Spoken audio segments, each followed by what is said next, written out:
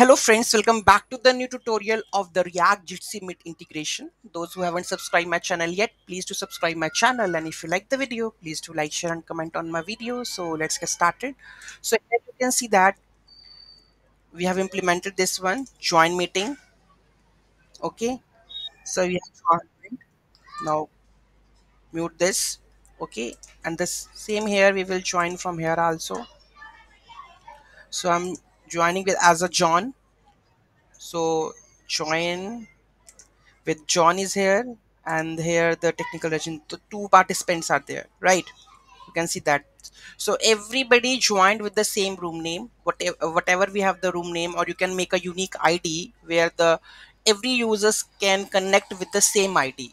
Okay, so in that call we can continue, we can know that this room ID has how many participants have joined, how many participants have left, so we can do the check and add something over it, right? So you can see that I have joined with the two people are joined, currently the host, and here the one participant is joined, right? Now I can disconnect the call.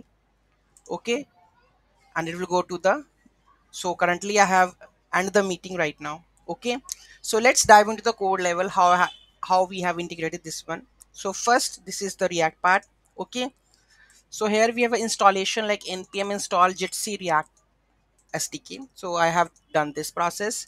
Next we have, let me word wrap this.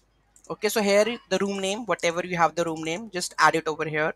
This is a domain of the Jitsi-Meet, right? meet.jitsi.si. Here this is a component of this library Jitsi meeting. Here pass the room name, display name, domain, and this is a style basically. So by doing this one you will get this layout, and anybody who has this room name can join with this one, right? This is very simple and very easy to how to integrate any audio video conferencing into your any kind of React application. We will continue with the more in detail in the next videos, like how we are going to detect the call and how many participants have joined, how many participants we have in your call, who has hung up the call. So such kind of thing we are going to learn in the coming series. So currently for this, how to integrate the Jitsi-Meet, this is a very simple component that you can integrate into your React application. Any doubt, any query, just do let me know in the comment section. And those who haven't subscribed my channel yet, please do subscribe my channel. And if you like the video, please do like, share and comment on my video.